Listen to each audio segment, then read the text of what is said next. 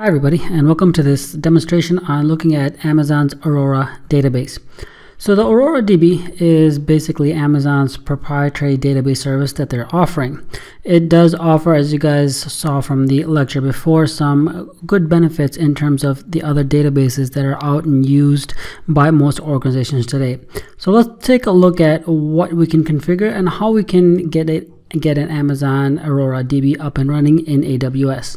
So the first thing I want to do is go ahead and navigate to the Aurora DB. It's currently located under Databases, or what we can do is go right into the RRDS, which is the Relational Database Service, which is offered by AWS. Now, since Aurora is offered as a managed service with AWS, it is currently under the Relational Database Service, under which you can provision additional databases also, such as the Microsoft SQL or the Oracle and so on. So what we're interested in is right now currently looking at the Aurora database. Now, since it is Amazon's proprietary service, as you guys can notice, and if you have not done so before, it's promoting it quite heavily within the AWS platform. For example, right when you go to RDS, right on the top, you see an kind of an advertisement for Amazon Aurora, letting you know what it is able to do in terms of its benefits, and allows you to create a database in Aurora right here from the top, as compared to doing it in some of the other databases which you are able to do below. So what we're interested in is, let's go ahead and take a look at how we can go ahead and create an Aurora database. So once you create a database, again, it takes the same screen as if we were to create a normal database. What we want to do is go ahead and select the Amazon Aurora. Now, for most databases, if you're not familiar in terms of what is MySQL or MariaDB and so on, if you guys notice on the bottom, it gives you a quick snippet in terms of the main benefits that each one of these databases offers, and also a good indication of the pricing of what it will be charged. And these change based on if you select the different databases. Now, keep in mind, if you are provisioning an Amazon Aurora database for yourself, and if you're practicing, it is chargeable, so it is not included in the free tier. So please keep that in mind if you will be practicing, and if you do want to provision an Aurora database, you will start getting charged for it. So what I want to do is go ahead and select Amazon Aurora. In terms of the edition, it supports multiple editions, for example, MySQL 5.6, 5.7, or the PostgreSQL compatible versions, or the engines. So it depends which one you will be working with, depends on, again, your organization and what kind of data you have, what kind of engine you've been working with, will help you determine which one you want to have it compatible with. So we're just going to go ahead and choose the SQL 5.6. I'm going to go ahead and click on Next. Here I can specify various details for the Aurora DB. Now, first I can define the capacity information. Now, in terms of the capacity type, now when you choose provisioned capacity type, you basically manage the database instance class. When your database, so for example, workload changes, you might need to modify the instance class to provide the appropriate resources.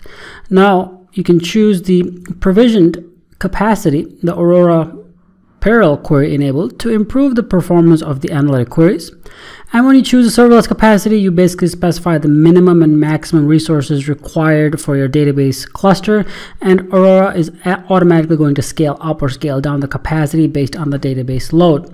So it just depends on your management, how you would like it to be managed, either provisioned with the parallel query enabled, or the serverless. So again, with the serverless, you guys notice that the options below disappear because it is fully managed by AWS.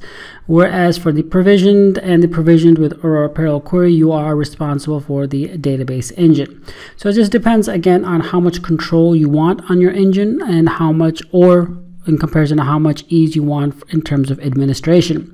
So if you do not have a full-time database person, it's probably preferential to do serverless, so you don't have to worry about all of the underlying infrastructure in terms of the management. But again, if you do have a database person or a database team, then either provisioned or the provisioned with the parallel query enabled. So if we do the provision, we can specify the engine version, and we can specify the specific class. And here's where we can pick and choose what type of server in terms of hardware we want provisioned for our service. So let's say I pick a DB R3 extra large. Another option is a multi-availability zone. That's what AZ stands for, multi-AZ deployment. What it basically does, it creates a replica in a different zone, which is going to provide for the high availability and redundancy. You can opt out of this also if you prefer. But as a best practice, it's always good to have that extra redundancy in case something fails or in case there's a hardware failure. It's always good to have a read replica in a separate zone. Here's where we can specify the settings in terms of the database instance identifier, the username, and the password. After I specify all of this information, I'm going to go ahead and click on Next. Here are some of the advanced settings that we can specify for our Aurora DB. We can specify it had to have it launched in a specific VPC. If we have additional VPCs created, we can launch it within that specific one. And if you have for example, if you are going to be using an Aurora DB or any database for that matter, it's always good practice in terms of developing an architecture to have the database in a separate VPC or a separate virtual network, a private virtual network, and away from the public one if you have any public-facing resources.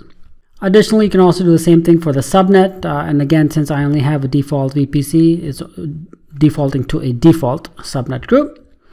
And the public accessibility. So here, if you do yes, the EC2 instances and devices, again, outside of the VPC that's hosting the DB will be able to connect. So it just depends whether you want it to be publicly accessible or if you do not want it to be publicly accessible. Availability zone, which specific availability zone you want this database to be launched into. If you do no preference, AWS will randomly pick one of the availability zones within your region. Kind of like the same practice that happens with EC2 instances, right? Where it picks randomly, or you can specifically pick a availability zone. Here you can specify either use an existing security group, or you can create a new security group specifically for this database. And some additional advanced settings in terms of the cluster identifier, the database name, and the port. And if you leave these default, what we'll do, for example, the default identifier is going to be used. And if you do not specify a database name, the RDS obviously is not going to create a database, and then you will have to do that manually after Aurora is provisioned. In terms of the parameter group, so the database parameter group is basically the configuration values for the engine that is currently being used. And right now it's currently the default one, since Aurora is going to be a fully managed database. So it's basically the engine configuration properties. Additionally, we can also specify IAM roles, which again is identity and authentication management roles for database authentication, whether we can enable it or disable it. So we can opt to choose to manage our database using credentials through IAM or disable that option.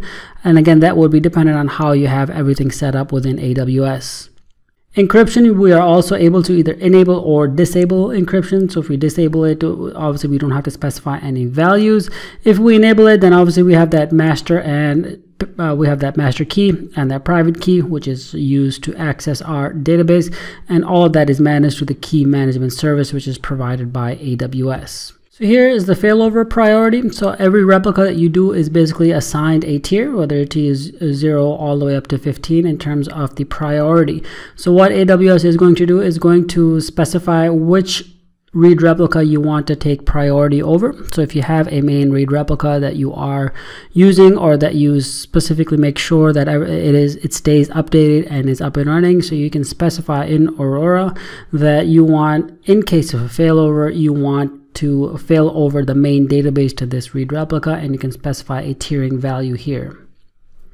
Additionally, backups, you can configure backups as frequently as 1 day or as infrequently as 35 days. So again, depending on your organization backup policies.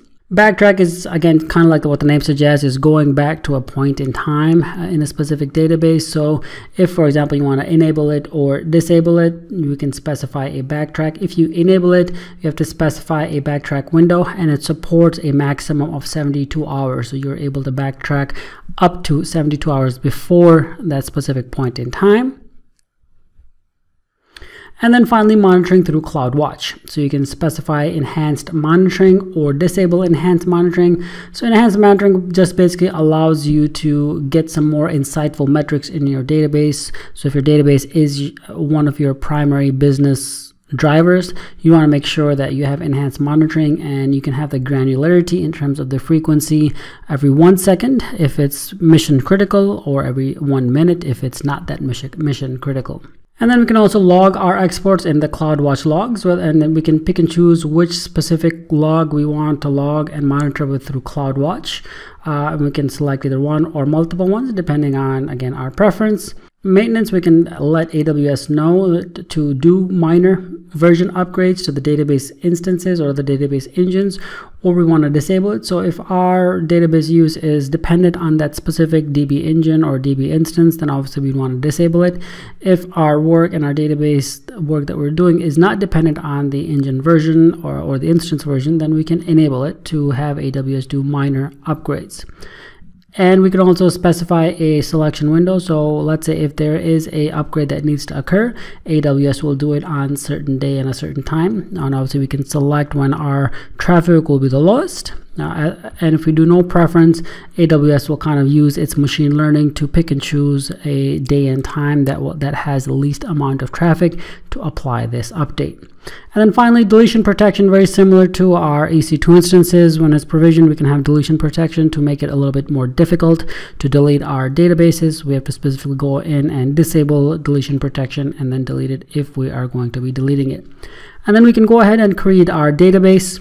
And our Aurora DB is going to be launched. So essentially these are all of the configuration options that we can select to have a fully managed Amazon Aurora DB. So essentially these are all the options we can specify to have a fully managed Amazon Aurora DB up and functioning in our AWS ecosystem.